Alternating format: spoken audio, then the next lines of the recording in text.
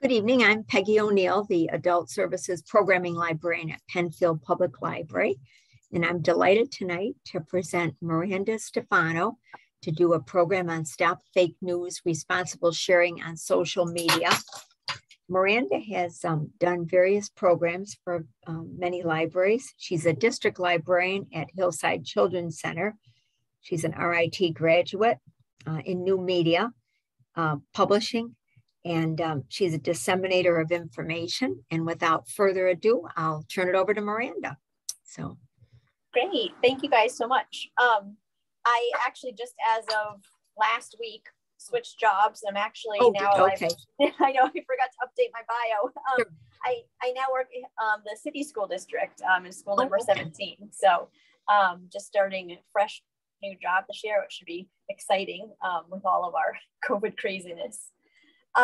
So I'll give you guys, a little introduction to me, but, we heard a little bit about me already. But what I really want to talk about is you guys. I have this little meme that I put up at the beginning of all of my presentations, and it's facetious, it's a joke. I actually do like to be interrupted while I'm presenting topics, especially topics like this. I feel like if I can hear from you guys and what you want to know about the topic, because I could teach a whole semester long class on this, and we only have an hour tonight. So if you guys speak up and ask questions about what's important to you, I can tailor it to fit your needs. But before we get going, either through the chat or unmuting yourselves, is there something specific that you guys would like to hear about tonight? Just so right off the bat and kind of understand what you want. And again, you can use the chat if you don't want to talk out loud, or you can just shout it out. So I'll give you guys like maybe 10, 15 seconds to think about what you might want to hear tonight, and then I'll dive right in. I think we were going till 8:30 if people want to. That's what I booked it for. Oh, so good. When you said, if you said an hour, but I did extend, or it was till 8:30. So perfect. That is good, because otherwise I talk too fast. Just checking the chat here. Okay, great. So you guys are a nice blank slate. I'll give you guys what I have. But if I spark an interest or a question along the way, please do interrupt and jump right in, because it's always more fun if we have a little interactive aspect to what we're doing tonight. Okay, so I got interested in information literacy and, telling truth from fiction online, as a librarian. But what really focused that interest was this organization called the News Literacy Project, and their free software that they made for students called Checkology. When the pandemic started, they actually made Checkology free for more than just students. Anyone who is interested in it can now use it. So if this is a topic that you really want to continue practicing and learning, make sure you check out their organization and their tool, Checkology. A lot of what I've taken from them is in this presentation tonight. Okay, so today, there's sort of 3 learning outcomes for us, things that I want us to walk away with. The first is understand what misinformation is. We all have a basic definition of it, but what does it mean deeply? And then identify some tools and use some tools to help in the identification of that misinformation.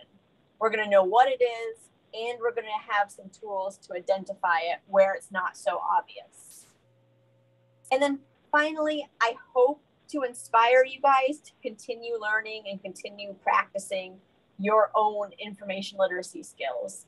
It's not something that we actively taught in schools with that label until very recently. So it's something that I think a lot of us could use a lot of practice with. So I already talked to you guys a little bit about, what you guys want to know tonight. I'm just gonna make this a little bigger. And so some of my animations can work a little better too. So again, sorry, might take a second to load back up. Okay, so we're going to talk about classic fake news. Now, I'm going to throw a couple of questions out, and if you guys have an answer, shout it out, put it in the chat. But what is classic fake news? What pops in your mind when you hear fake news? Old school fake news. So this is what pops into my mind is the tabloids, you know, Bat Boy, you know, mermaid skeletons found, you know, stuff that you would find in the newsstands at a grocery store. And this was pretty easy to identify, you know, unless you were a young child or very gullible, you kind of knew that it wasn't true. But, you know, fake news has taken a big turn, and it's really changed a lot in the last, you know, decade or so. So it takes a little bit more work to identify. So speaking about the term fake news, you know, labels do matter, and what we call things help us understand them better. So I want to challenge ourselves into better understanding what term fake news actually means. So there's 3 different labels I think we should understand. The first is misinformation. And that is when we have information that's not true, either purposeful or not. You can make a mistake, right? You can post something and just be inaccurate. That's still misinformation. It doesn't matter if you did it on purpose or not. But then you have disinformation. And that is when someone purposely is telling you false information. It doesn't have to be with a bad intent. You can sometimes tell people things that are not true as a joke, as satire, but it's purposely done. You know that it's wrong. You're not making a mistake. And then finally, we have malinformation. You know, that prefix mal, meaning bad. This is information that is purposely wrong and purposely meant to cause harm. So we sort of have this continuum of misinformation and fake news. Sometimes it's just a mistake. Sometimes it's not. And then sometimes it's actually done with the purpose of creating harm. Any questions before I move on to the next one? Okay, I'm going to try to go through the first part of the presentation kind of fast so we can get to the actual practice of looking things up. So I'll move along. So we might think misinformation is a product of our modern society, and you know, back in the good old days, everything was great, honky-dory, but it's not true. Misinformation dates back hundreds, thousands of years. I took some of these facts from commonsensemedia.org as an example. The New York Sun in 1835 ran a report that animals were living on the moon. And they published this in their newspaper, and it was done with the purpose of increasing their circulation, making more money. And it worked. It went from 8,000 circulation to 19,000 circulation. So there's an example, you know, 200 years ago-ish, where people were publishing misinformation with the purpose of gaining more money. Another example is Orson Welles' War of the Worlds. You know, this was done as a show, as entertainment, but if people tuned in 2 minutes too late and didn't hear the preview of this being a play, some people might have understood that this broadcast was not a play and thought it was a real news broadcast saying that aliens were attacking the world. And that was in 1938. So there's a lot of examples like that, misinformation happening in the past. Now, there is a great book by Cindy Otis called True or False, a CIA Analyst's Guide to Spotting Fake News. And she has a whole, I think it's even the whole first half of the book is dedicated to the history of misinformation. And she goes all the way back to the ancient Egyptian times. And it's fascinating to see how people use misinformation to manipulate the world to be what they wanted it to be. So if you're interested in this topic and learning more about the history of misinformation, this book by Cindy Otis is a really good choice. It was written for middle school students in mind, but it's for anyone that's interested in the subject. Okay, so let's take a deep dive here and really get into the nitty-gritty about misinformation and the different types of misinformation as they go beyond the misinformation, disinformation, and malinformation. There are actually different categories that go out this way too. So the first thing we want to talk about when we talk about categories of misinformation is the motivation of it, why people do it. I mentioned money before, but there are some other motivations that people have to create misinformation. So first, money. And that one's pretty obvious. People want to have more money, so they manipulate people to give them their money. So usually examples of this are scammers, people who send you fake information trying to get money from you. It can also be companies. Companies aren't always honest with their marketing and what they're telling you about their product. So I have an example here. This is an example of a scammer trying to get money. You would find this in your email inbox, and it says Netflix payment declined. And it says, we're attempting to charge your monthly fee and your credit card's not going through. Please send us your number with the code on the back so we can charge. You being in the middle of a season of The Office or something like that, and you need to get through the rest of it, you might panic a little bit and just send them the information. But this is specifically created to get your credit card information, not to upgrade your Netflix, but to probably go buy the person who sent in a new pair of shoes or something. So the next motivation is group. And your group, your political group, your country, your state, whatever group you're part of, it's something that you are going to try to, take your group of people and lift them up. Governments, political candidates, partisans, their group is trying to gain advantage over other people. An example of this is this video was posted past. Oh, you do this? I think someone who is unmuted might just want to mute themselves because I think I hear a little background conversation. Okay, perfect. I think it's someone who called it on the phone. So if you guys want to mute yourselves, that would be awesome. I might be able to do it for you too. Let me just speak. Oh, perfect. Okay, good. So this was created back in November during the election, and it was a video on Facebook, and it showed a man in a suit going up to a ballot box and putting in a whole bunch of ballots, just like stuffing them in. And it, the caption read, look what's going on in Michigan. This is crazy. We can't trust the election. Now, the group interest they were serving was to seed mistrust in the election because whoever posted this said that they didn't like the outcome of the election. They wanted to make that mistrust in it.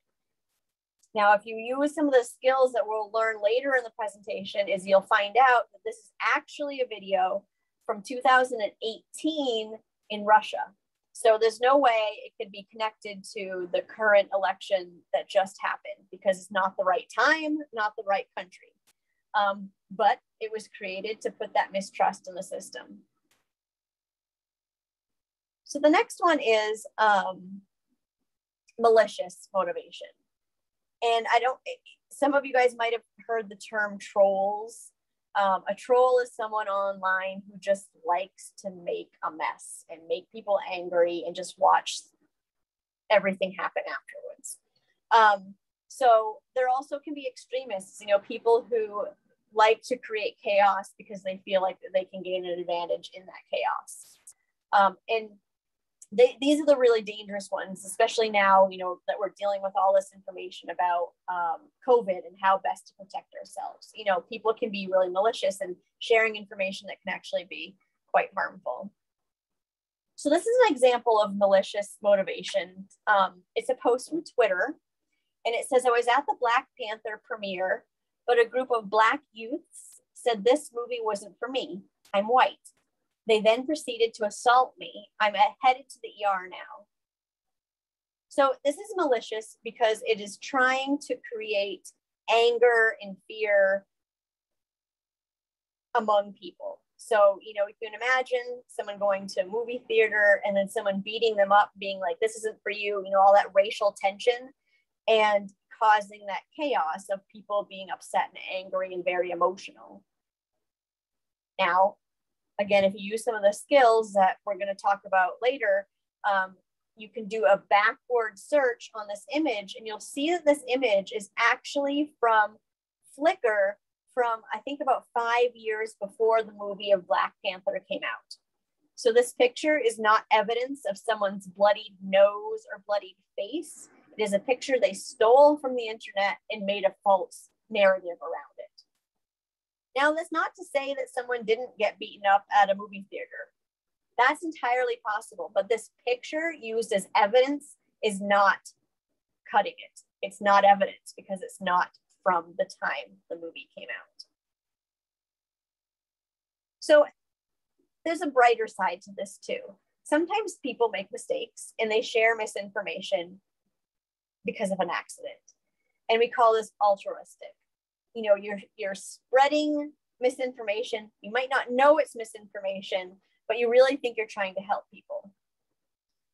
This happened very early on in the pandemic. People were saying, take your mask, put it in a Ziploc bag, microwave it for 2 minutes, and then you can use it again. It will be sanitized. Of course, many masks contain metal nose pieces or pieces of plastic, and this was causing a lot of fires. And there were some fire departments that actually put out PSAs saying, "Please don't do this because you're causing fires and giving us extra work." So not all misinformation is evil trolls, just trying to make the world a chaotic place. Sometimes people just don't know what they're doing. And so that's why you guys are here, is to hopefully learn how to recognize this misinformation and not be one of these altruistic people just trying to help out and spreading misinformation. So now that we've talked about the motivations, we're going to talk about some types. But before I do that, I'm going to take a little sip of water and see if anyone has any questions before I move on.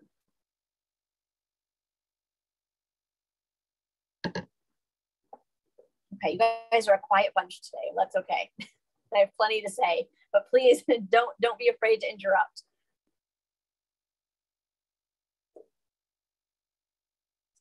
Okay, so now we're going to talk about the different types of misinformation.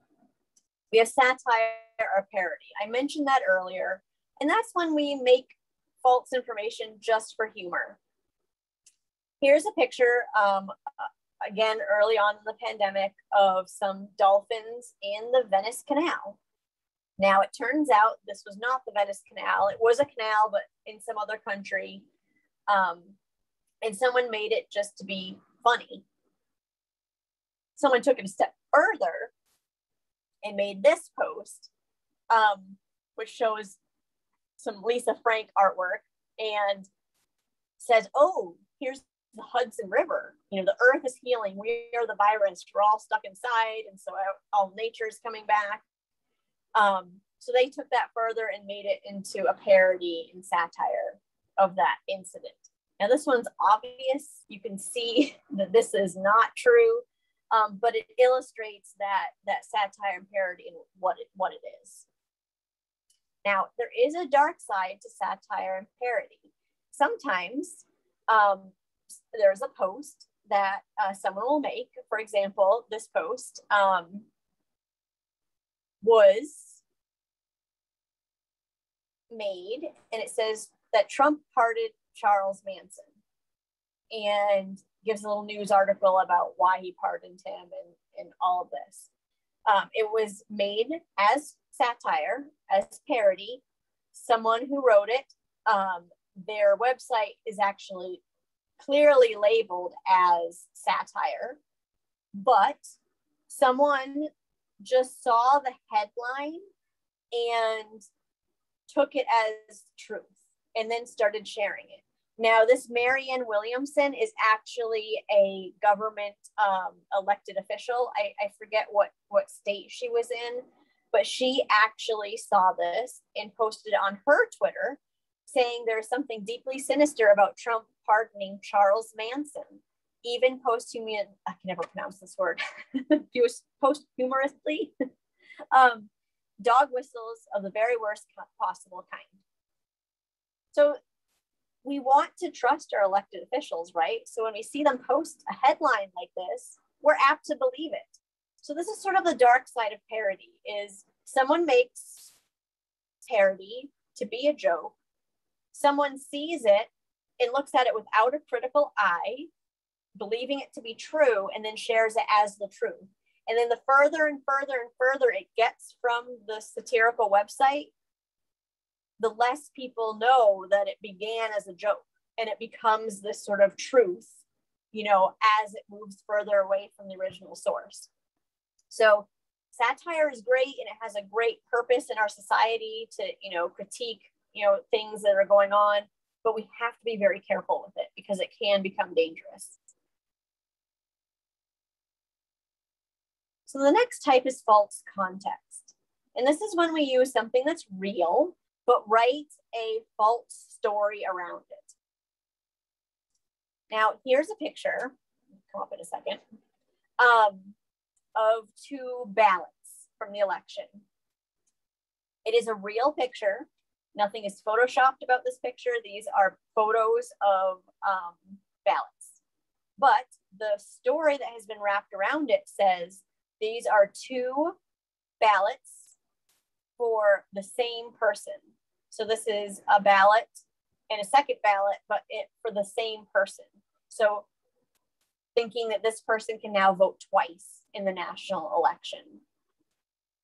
What context is missing from this is that these were dummy ballots to practice fitting into the envelopes and mailing. You know, when you're mailing hundreds of thousands of ballots, you need to make sure they fit in the envelope. You need to make sure that they don't weigh too much. You know, you need to make sure it all works. So they've made a dummy, you know, to make sure it all works and goes together. So real picture, but someone took it out of its story and then put a new story around it, making it look real. So a lot of times we'll see on social media a headline with a picture. And in our brains, we've been taught that, you know, pictures are evidence. You know, a picture is worth 1,000 words. You know, we see to believe, but that's not always the case. Yes, you see a ballot with one person's name on both ballots, but there is a deeper story that exists. And we always have to question in our mind, you know, why might these ballots exist other than the reason they're posting online? We always have to be questioning that. So I have another example of this child in a cage. And the headline is, "This is what happens when government believes people are illegal, kids in cages." Now we see this and you have an emotional reaction. You see this child hanging onto the bars, his face, he obviously does not look happy, and you have an emotional reaction. And that's what the people who posted this are hoping for. When you are emotional, you are not thinking clearly with all of your critical brain. You are letting your emotions decide things for you. So this story is, yes, a kid, yes, in a cage, yes, near an immigration facility, but it was actually a protest outside of the immigration facility where a parent took their kid and put them in a cage to demonstrate what it was like inside the facility or might be like in the facility. So yes, the conditions in some of the immigration facilities are probably not the best conditions, especially for our children. But this particular picture is not evidence of that. So we just have to realize that we can't just go sharing this stuff.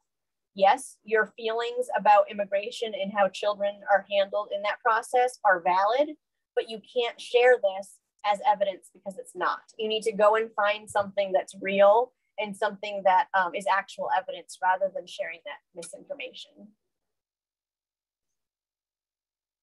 Okay, so imposter content can be tricky because just as the name implies, it's when someone's pretending to be someone that they're not.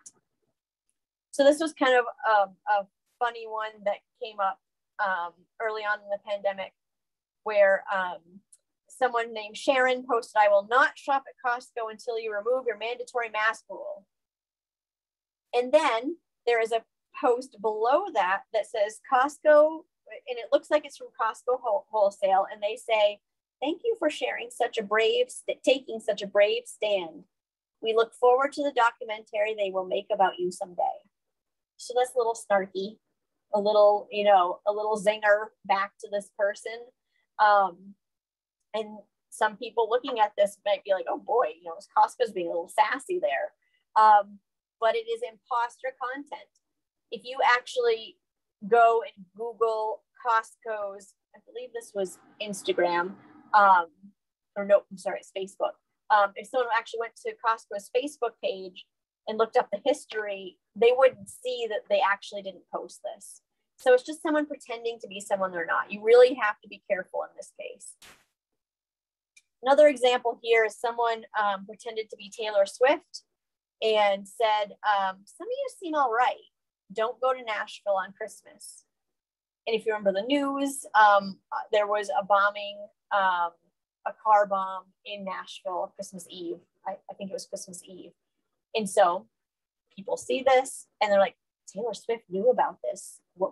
There's some controversy here. She knew about the bomb before it was going to go off. Again, creating that distrust and that chaos.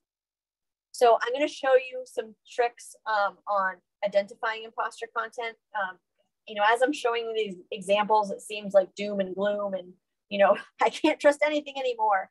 But as we get into the second part of the presentation, I'm going to start showing you some ways that'll make you feel more confident in surfing the internet and finding these things.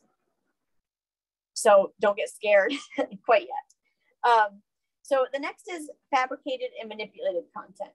And that is when we take something and change it a little bit. This is from a video that was on YouTube where it has a guy with a hard hat and an orange vest. He's like, "I'm a 5G installer and you have to look at what's in the stuff I'm installing. They told me not to open the box, but I opened it and look what's inside." And on top of the microchip for the, tower electronics is a tiny little container with a brown liquid and what looks like a little squirting device. And it's labeled COVID-19. Oh, 5G towers are squirting COVID-19 into the air. That's how we all got COVID.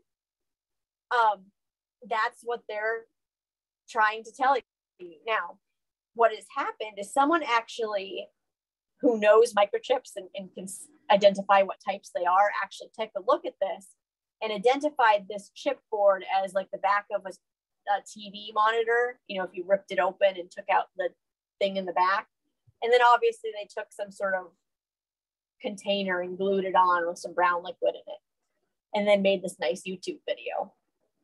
So we can take things that are partially real and try to make them look real and mean something else. You can also have fun with manipulated content. Here with the Queen of England, she's wearing a green sweater. You can easily switch out that green sweater, make her wear a cat sweater.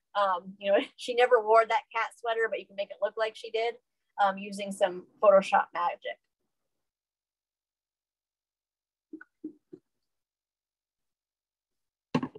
Okay, so again, I'll stop for a second in case you guys, I know I'm throwing a lot at you at once. But as we get into the practicing part, we'll apply some of this later on.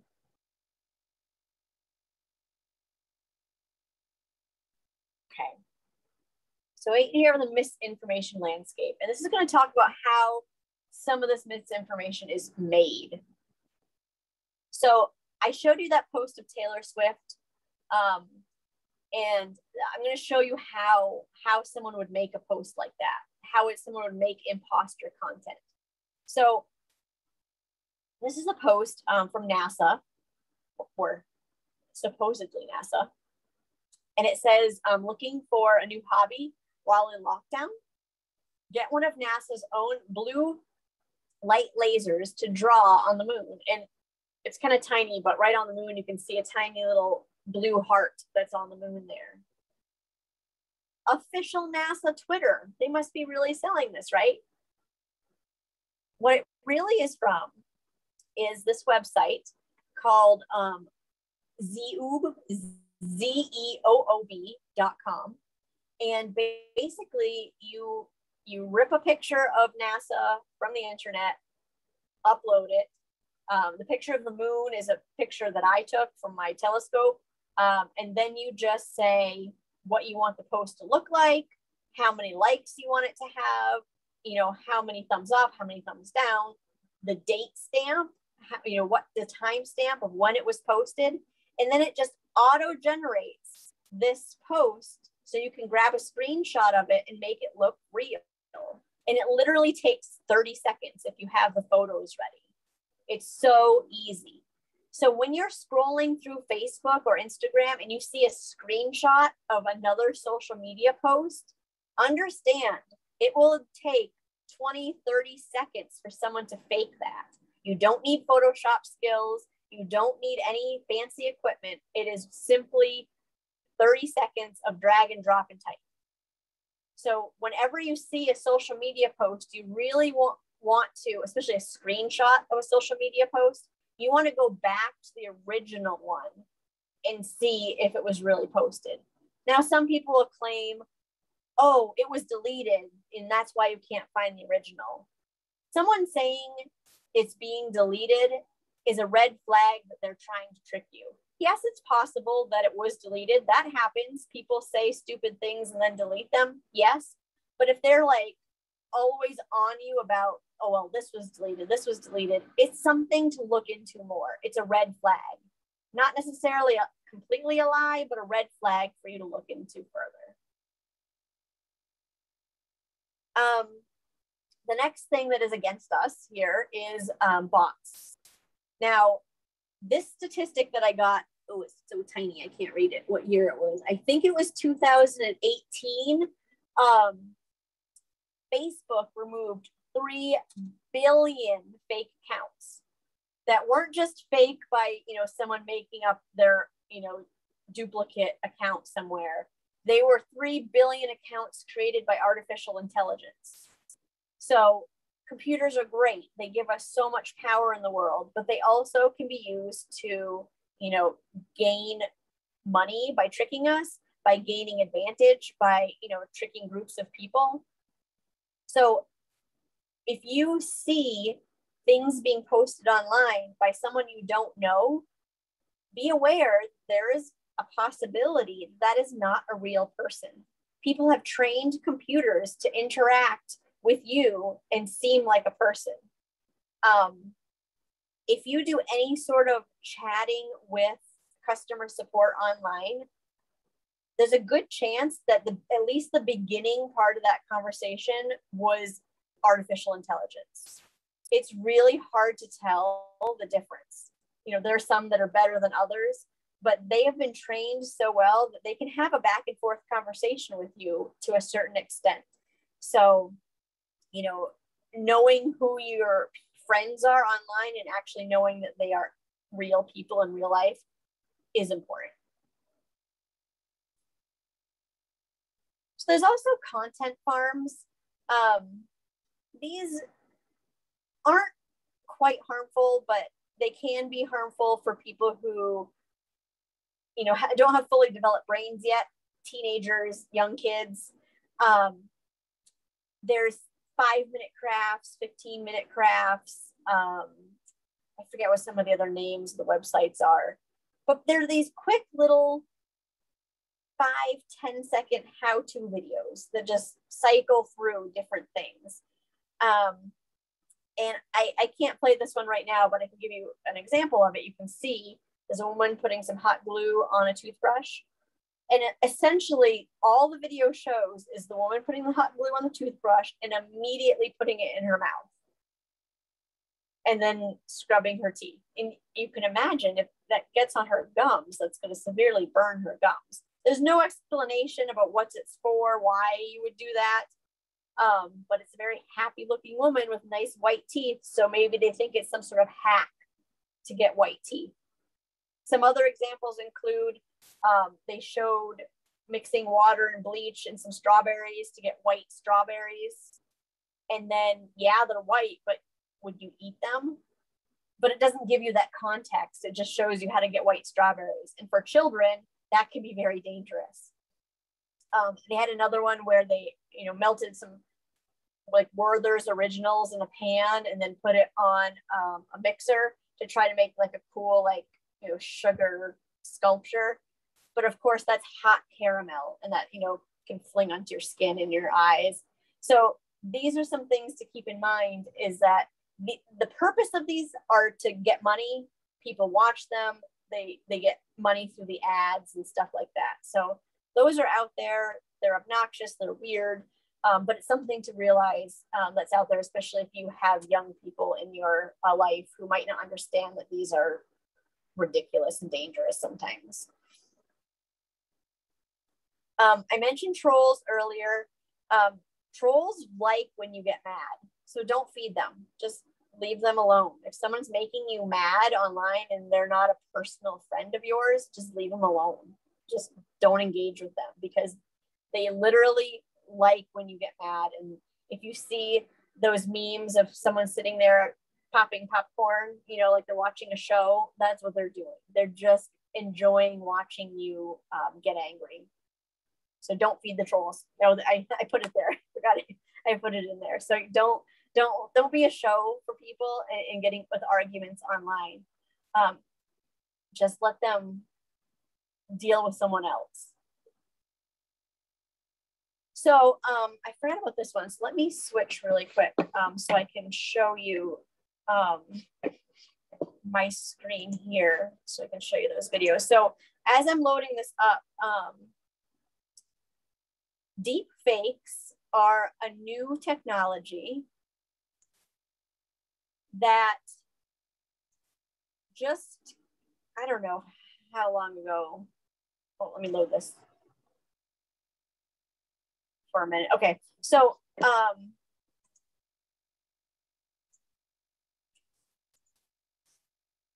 sorry, I'm just picking this so I can share it. Okay.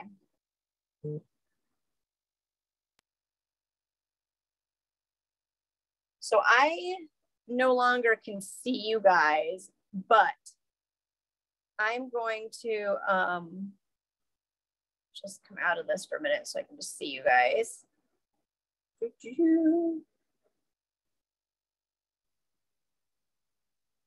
Okay, so I'm just going to open my chat really quick. So if you guys can't see this or whatever, just throw it in the chat because I can't see you anymore.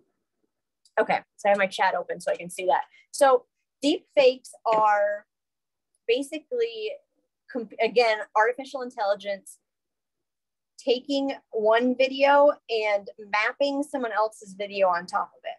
So I have this one here of, oh boy, I forgot his name.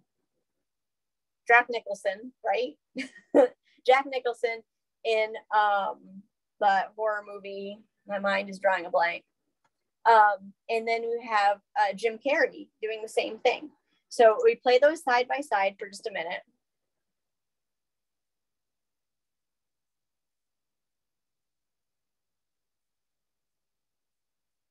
It's very subtle movement.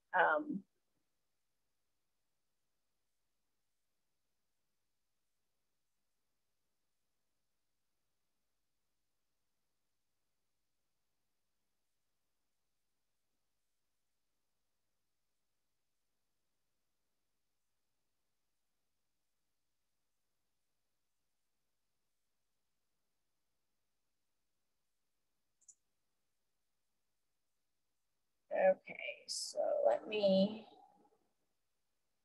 share again. My other device.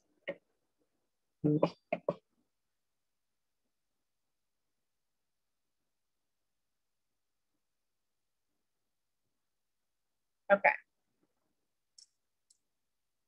Sorry, I have you set up on my phone here, so I just have to get back to the presentation. Okay, so that is a deep fake. And basically, Jim Carrey never wore those clothes. Jim Carrey never acted in that movie. Simply a computer generated that image. And so now not only are photos not believable, but videos to a certain extent can't be 100% believable either, because we can easily map someone else's face onto someone else's voice, onto someone else's place, and you can see them saying and doing things that they never actually did. There are a lot of universities who are doing really good research to try to make sure that we have ways to identify these deep fakes and make sure that, you know, they're not completely destroying our society, because now we can't trust anything. So there are smart people working on this, but it's something that's just starting now. So it's not quite under, you know, we don't quite know how to identify them easily. Luckily, very few people have computers that make such high quality ones that are believable to our eyes. A lot of them, you can see they look a little fake. They look a little weird around the edges and things. So if we're looking closely, you usually can tell nowadays, but who knows what will happen in the next couple of years. I'm gonna skip that one for now. Okay, so now we're actually gonna talk about the fact checking stuff. But before I do that, let me open up my chat again. I threw a lot at you in the last 45 minutes, so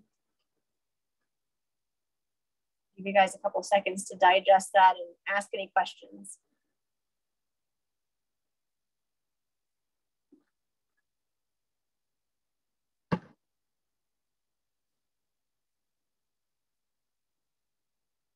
Okay, so fact checking, after everything I just shared with you, might seem a little overwhelming.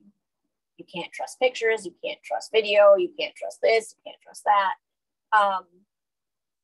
So my advice to you is to pick the hill you die on.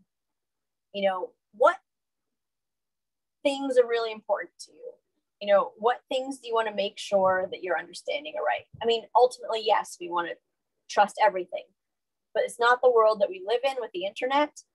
So we have to sort of pick what's important to us and, you know, pick what we share and to fact check that before we share it out. So really take an inventory of what's important to you and go ahead and fact check those things and make sure that they are something that you're willing to spend time on. Because you're going to find that, you know, the more effort you put into fact checking, the more you can trust it. Maybe you do like a 1-minute fact check and you're like, okay, yeah, I believe that. That's okay. But to someone else, they might need to do like a 10-20-minute deep dive and really figure this out. And that's okay too. Everybody has different things that are important to them. So as I go through this, you know, I'll talk you through some of the mindset that I had and what was, you know, what was my hill to die on and what was worthy of more looking into it, and what was just like, okay, I believe it. Okay, so the first thing we have is lateral reading. This is the first fact checking tool. And this is the tool that actual fact checkers from journalists and, you know, big organizations use. They do lateral reading. Lateral reading is just a fancy way of saying opening up a new tab and Googling something. It's as simple as that. And it's a critical step.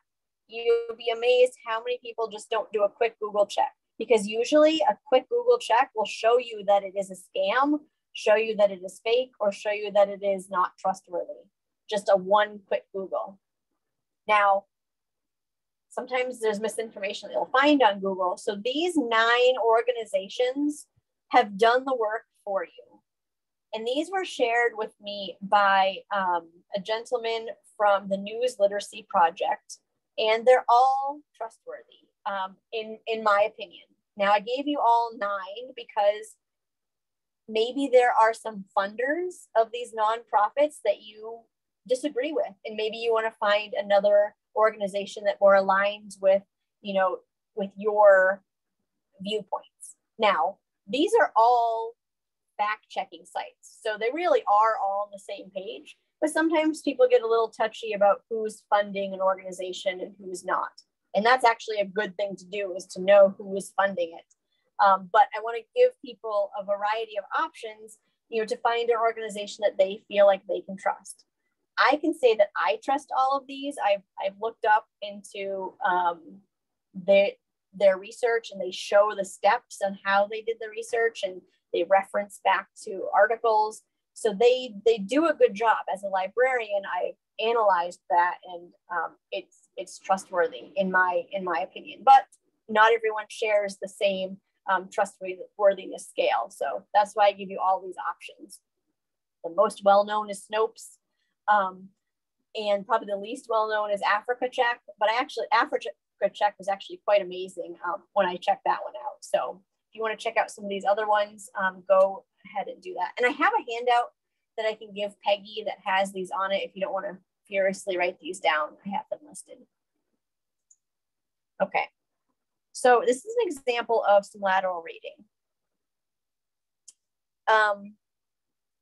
This is a post from Facebook, and it says, a friend who's fully into the COVID conspiracy sent me this post that says Captain America predicted the coronavirus outbreak in 2011. And while it obviously is BS, I started fixating on that circled image on the right. So this is an example of the process you would go through if you saw this post and wanted to fact check it. So here's a little closer image of that circled image. Kind of looks like a coronavirus, right? It's from 2011, Captain America. I mean, that's well before, that's like 10 years before it happened. Maybe they knew it was coming. So we'll look into it. So this person went a little bit beyond just opening a new tab and searching, but I think it shows a good process of the mindset of what he followed to do this research. So first, he thought of a YA novel that had a similar cover, which was Divergent. So he was like, oh, well, let me look up that, see if it was just an advertisement for this book. It was close, but it wasn't quite there. So he got a friend to help him look. Got a screenshot, got a better picture of it. So this is where he gets into opening a new tab as it pops up here. So first he figured the filming date. He'd find out actually when did they film this in Times Square, because ads change all the time in New York City. So they found it on Wikipedia. They found out that they were filming on April 22nd, 2011. And so they looked up all the Broadway shows that were happening at that time to see maybe if it was an ad for a Broadway show. Nothing looked familiar there. So then they went to YouTube videos from that time to see if they could get like a better view of it. And then his friend did find one. If you can see sort of in the left-hand corner, there is a more clear picture of it. And he zoomed in. And it was spaghetti. So I use this example because the conclusion is on spot. The conclusion is it's spaghetti will be my only response to conspiracy theorists from now on. And I just love that. So anytime any conspiracy comes at you, you're like, nope, it's just spaghetti. So that's an example of a quite drawn out lateral reading, but basically just Googling things and trying to get down to the answer. Okay, so I'm going to show some more examples of that lateral reading again later on, but I want to talk a little bit about media bias. And so we know that there is bias in some news. You know, some news is good about being centered and some news is not so good about being centered. And so there is a chart online that you may have seen called the news bias chart. And it basically lists all the news organizations, you know, the ones that are right-leaning over here, the ones that are left-leaning over here, ones that are trustworthy up top, the ones that are not so trustworthy down at the bottom. So kind of this continuum of where they land. And now it's a great tool, but it is just one tool. I wouldn't use this chart as an end all be all because newsrooms change staff and different reporters in different organizations have different professionalism about being unbiased. So it's always changing, but it's a good gut check for you when you're reading an article from a news organization that you don't quite know yet. So this is what the chart looks like. You can see up at the top where it's really trustworthy, you have the AP. Down at the bottom, you have the National Enquirer. And then you have both left and right leaning things. Now, I took the screenshot a couple of years ago, so things have shifted around a little bit, as I said. But if you see a news article from an organization that you're not familiar with, maybe check it out, see where it falls on this chart and see if it's trustworthy. Okay, so the next thing I want to do is talk about critical observation. And I'm going to have you read this post, and I can read it out loud, but I want you to see what's going on here. And think in your mind, the purpose of this is critical observation. Like, use your brain. What is weird here? All I've ever wanted from a yogurt is to know who the cows are. And then it lists some cows' names in this yogurt container. Meryl, Lenny, Letty. So tiny, I can't read it. But there's a bunch of girls' names. And then it says, someone posted, yeah, notice how they named all the cows traditionally girl names. There is a deep connection between misogyny and consuming animals. So it's someone making the point that people who are not vegan are misogynistic.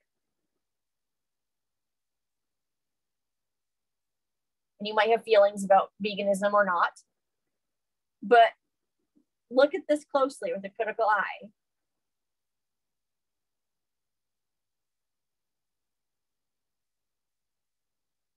And I want to see if anyone can get what is wrong here.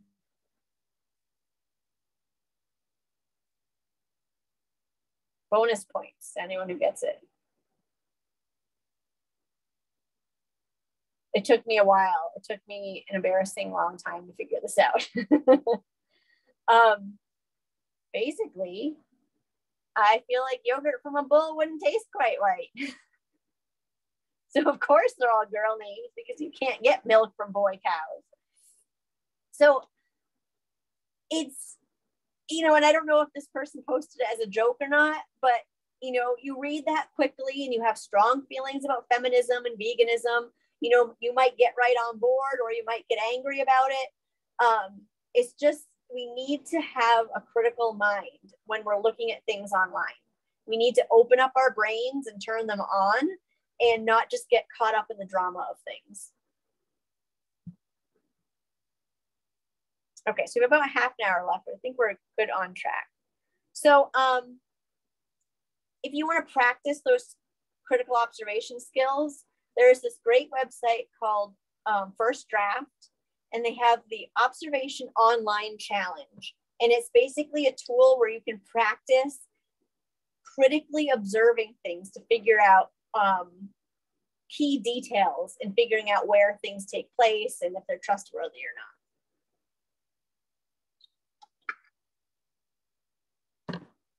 Okay, so the next one is one of my favorite ones, and it is the Web Archives tool. It's from the Internet Archive, and it's called the Wayback Machine. And basically, any website that has ever existed is archived on this website. Of course, they don't have all of them, but they have pretty much all of them. I haven't found any that I can't find yet in using this tool. And so I'll show you how this works. So what I did was I found this post on Reddit, and it was some more internet drama, and it kind of drew me in. And it says, today would have been the day where we would have filmed Justin and Alexis's wedding in Colorado Springs. After what Justin pulled in the media to try and shake us down for a refund, we hope you sob and cry all day for what would have been your wedding day. Sorry, not sorry. I was like, yay, there's some drama there. So I wanted to look into it and find out what was going on. You know, is this company in the right about being sassy, or is this guy, you know, in the right? Should he have got a refund?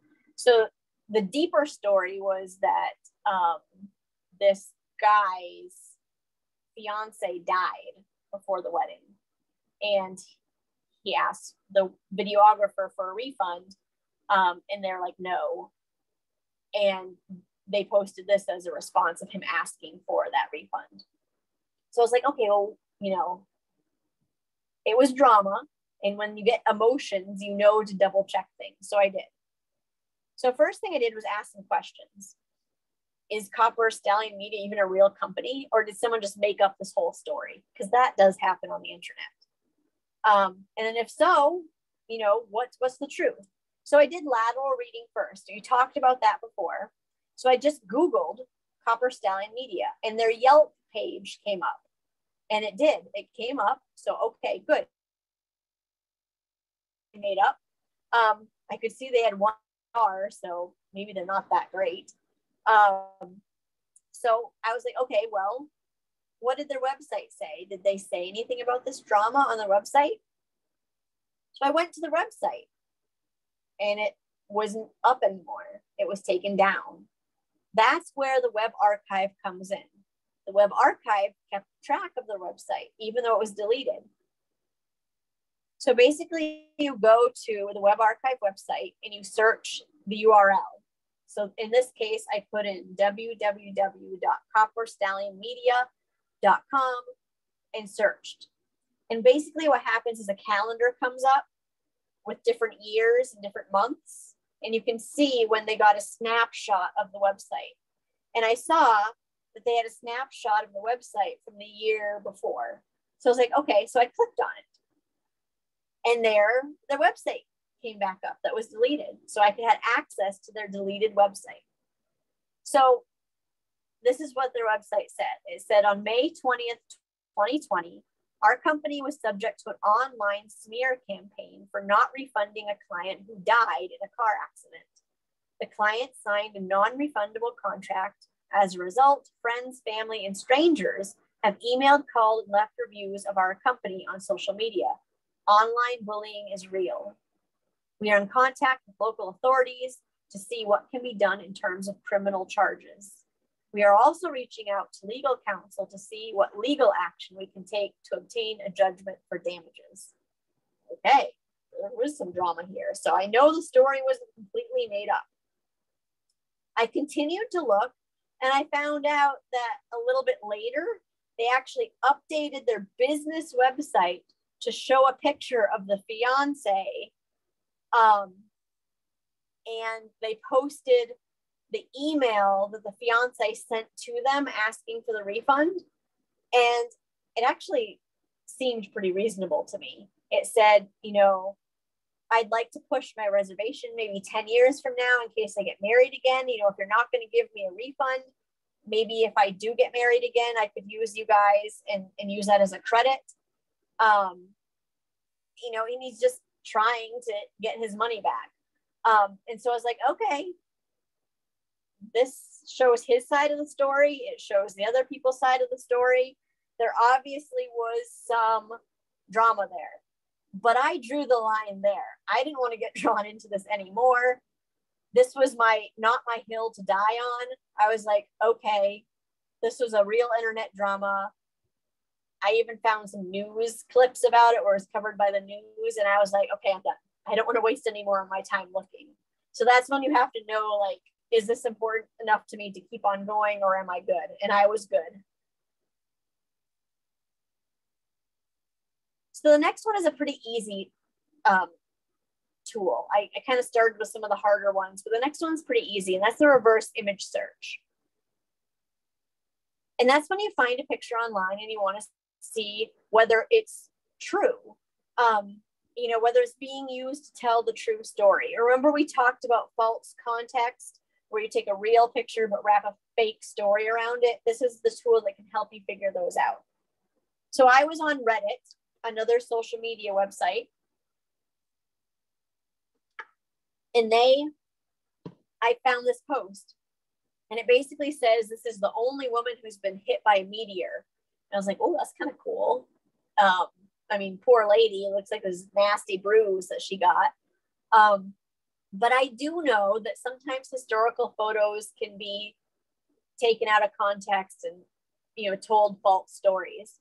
So I did a reverse image search, and I'll show you how to do that. Basically, Google is the easiest way, and you just go to, actually, I don't have the URL, so let me look that up really quick so I'm not giving you incorrect information myself. Google.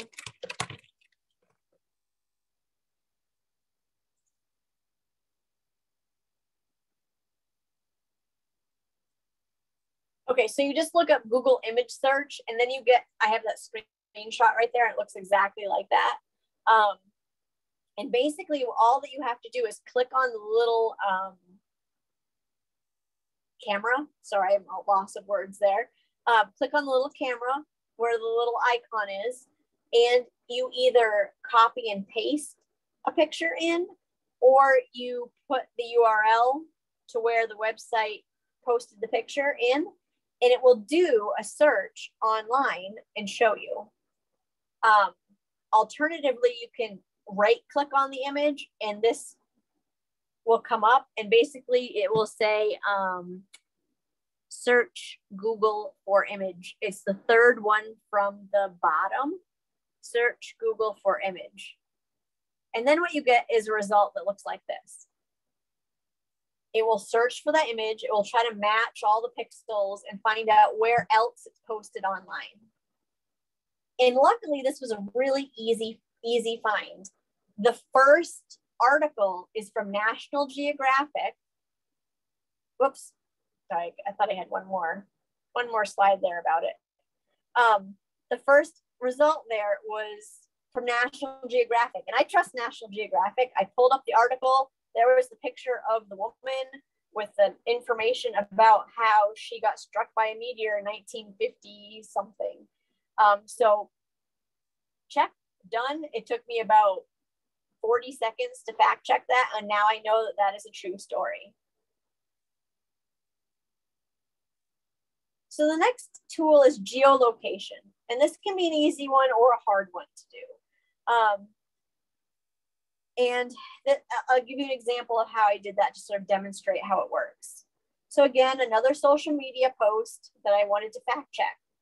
It said Muslims received permission to gather for social distancing prayers at an IKEA parking lot in Germany. It's like, well, that's a nice story, but easily made up. Yeah, there's a picture, but that could be a picture of any event outside in a parking lot. I don't know for sure if those are people actually praying or doing yoga. I have no idea. So I wanted to fact check it. So what I did was I started again with some questions. Is the post real? I look the name of the person who posted it, and I actually go to their Instagram and see if they actually posted this picture. You know, where in Germany was it taken? Is there actually an IKEA in that location? And then can I match this location with actual geolocation? So first, we're going to attack, is the post real? So here is the post, and I think it was Twitter, actually. Yeah. So I found the guy, I Googled his name in Twitter, and his account came up, and his original post with the picture was there. Great. So it's a real post. It was not made by one of those social media generators. I know that. Still could be fake. He still could have faked this, but at least I know now that it's not totally faked by using a generator. So I took it a step further. Found a map of Germany, and I Googled IKEAs. I said, how many IKEAs are in Germany? And there were 3. There are 3. I'm like, oh, that's pretty easy. You know, I can check out 3 IKEAs. That's not overwhelming. So I got the street view of the first IKEA. I just picked one randomly, and I was like, okay, let's zoom into it and see if I can match the parking lot. So here it is. I zoomed in, got the parking lot, and then I pulled up the picture that was with the post. And I tried to compare. And this is where those critical thinking skills come in, and critical observation skills, you know, trying to match pieces. So I'm going to have you guys take a look. And again, I welcome you guys to, you know, put what you find in the chat or shout it out. But take a look at these 2 pictures, and can you see places where it either looks the same or looks different? I know there are 2 different angles. One's looking down and one is looking across. But if you use those critical observation skills, I think you can find a couple of places here that will give you some clues.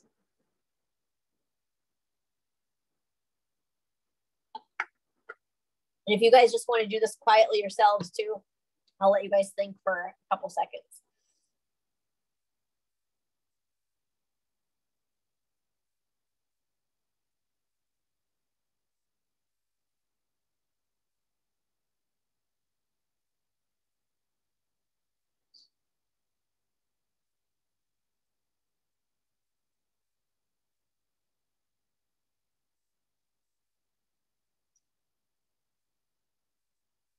So the first thing that I noticed when I was doing this was the looked like boxes. Grab my mouse here so you can see. I saw this little, looks like a box here. I'm guessing is a cart corral. They kind of run in between the parking spaces. And I could see them also here. I mean, all parking lots usually have parking corrals, but they kind of are similar in color. They're grayish. They're about the same shape. I also noticed that the parking lot has alternating colors. There's a light strip, a dark strip, and a light strip, and then a grass strip, and then a pattern. So I do see from the above aerial view, there is that, you know, dark strip, light strip, a tiny strip in the middle, which might be grass, I'm not sure. But it does have the alternating pattern, which is, at least in the United States, is not a typical parking lot pattern. I don't know, I haven't parked in Germany before, so I don't know if that's typical of Germany. But what I also noticed is this curve right here. So there's a tiny chunk of a road in the original photo to the right-hand side. And then here also is a tiny chunk of, well, here you can see the whole thing. There's a curve. And next to that curve is 1, 2, 3 signs. You can see their shadow and you can see a little bit of the white. And then also in here, there's 1, 2, 3 little white signs here. So you can see that it looks like this is the same location. You know, you can see the blue of the IKEA in the background. You can see the blue a little bit here, a little yellow here. I'm convinced that it's the same parking lot. Doesn't mean there are not people doing yoga there instead, but at least this is in Germany. He wasn't lying there. And it looks like it's the same IKEA. And that leads us to a step closer to believing it. Now, I can't remember if I had one more. No, okay, I didn't have another piece there, but what I ended up doing was Googling it one more time, and I found a news article that covered it from a website that I trusted, which I think was CNN. So with that, I was able to be like, okay, that happened. What a sweet story. You know, that was nice of them to open up their parking lot for those people to pray when they weren't supposed to be gathering inside. So about 15 minutes left. And I want to talk, I've helped you guys, hopefully, if I haven't completely overwhelmed you, have some tools about figuring out how to tell truth from fiction online. But now I'm going to talk a little bit about you helping other people, because that's an important piece of this too. So you've done the first step, which is educating yourself. Next is you guys have to sort of practice. You have to find some of these posts and practice fact checking them and finding out if they're trustworthy or not to you. Use Checkology. It's everything that I've learned has been from there in the News Literacy Project. They're a really great nonprofit, and I highly suggest checking out their resources. So I wanted to go over one more piece of handout for you, and the sort of the final things about helping other people. But I do want to mention two other things, is that, you know, we are emotion animals. You know, we run on emotion, and emotion is a wonderful thing. It makes us human, but it also is our weakness. So whenever you come across a social media post that makes you mad, or even makes you say, oh, you know, it's something cute, that emotion can be used against you. So always check the fear, the anger, you know, the cuteness. Just double check things before you do any action, before sharing it, and before you know, taking any other action. You know, that's an important thing to do.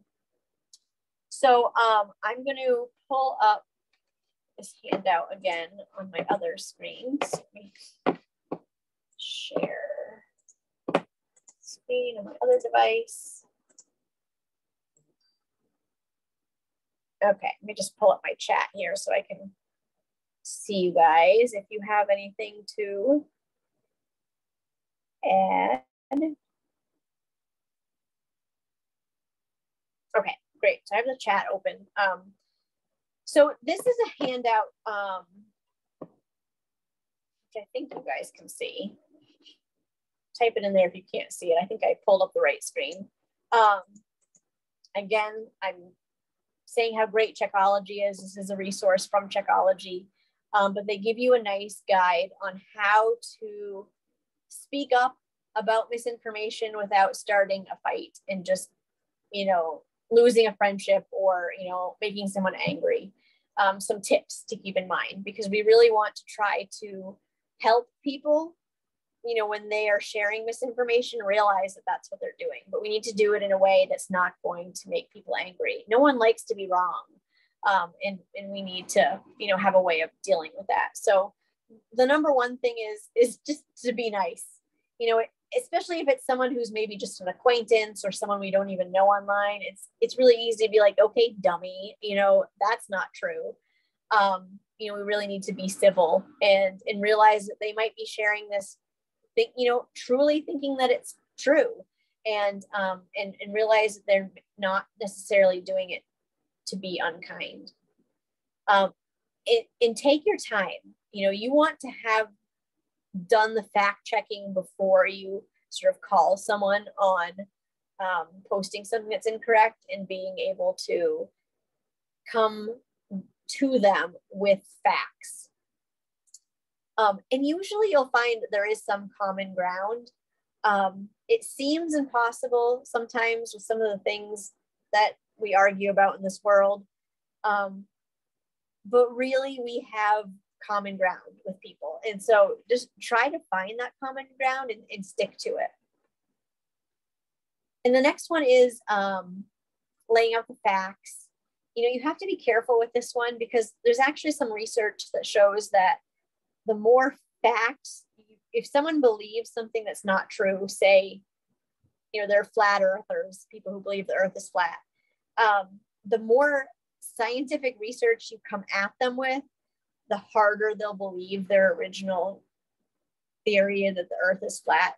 There's some research that shows it's just, unfortunately, how our brains work is that, you know, the more evidence you throw at someone, the more they're going to buckle down and be like, no, I don't believe it. So you do have to be careful with how you share what you find, because it's a really hard thing to balance. There's no quick and easy fix. And then the last one is about being patient and persistent. Don't forget that second P, patient and persistent. You know, don't give up. It might seem like a hard situation and something you just don't want to deal with, but you know, it's for everybody's good is if we can have information out there that's trustworthy and believable. So, you know, don't give up. You know, you can take a break, of course, and come back later, but you know, keep trying to do it and keep trying to do what you guys are doing. You took the first step by coming here tonight and listening to me talk all night, but you guys definitely, you know, can take these and walk away and hopefully make your online social media a little bit more fact checking there. So let me close this, and we have about 10 minutes left, and I still want to give you guys some time to ask some questions if you have it. I just have to close my share so I can see you guys again. But for some reason I can't. But shout out any questions you guys have in these last 10 minutes. There we go. Perfect. Miranda, did you have a handout that you would email us to, and you can email me? Okay. Yeah. And then I can send that to all the people when and with the recording. There'll probably be a couple weeks by the time the recording, but I can send your handout. No, this was really wonderful. I learned so much. I'm trying to take all these notes again. I know. I said, I'd see if I can find, I said, especially after the election and all, we had so much, it seemed like fake media that it's really, I don't know, but it's, yeah, fascinating, a fascinating study. I don't know if any, yeah. It's just like any skill, like you just have to practice it. And I'm still not really great at it, but you know, I just try to practice it every time I have a few extra minutes. Oh, it's important because it really, with all the information that's thrown at us, we really need to be more careful and as you said, investigate. And I've really learned some wonderful tips. Does anybody have any other questions or comments? I don't think I see anything in the chat here. I guess we were kind of a quiet bunch, but we learned a lot. And then so we'll have to have you back again for a follow-up. Yeah, I mean, I updated this right after the election, but a lot has happened since then. So. Right. No, that's great. That is great. And then you are planning to do it at some other libraries you mentioned, like Pittsburgh. You'll be doing it there, and yeah. So, well, thank you so much. That really we learned so much. Does anybody have any final thoughts, questions, comments? And we will be sending out. Yeah, there's lots of info. Right. We'll be sending out the information, folks, and then probably it looks like by the time the recording is actually available, it might be a couple weeks, so it won't be right away, but we'll send it out to you, Miranda, and then to all of the participants. And there was a couple people that missed it tonight too, so they'll get it as well. Okay, perfect. So thank you, everyone. I don't think if there's any more questions, I guess we can conclude. And thank you again, Miranda. Enjoy the rest of the summer before school starts too. Thanks. Yeah. I know. Thank you, everyone. Have a good evening. Take care. Thanks. Bye.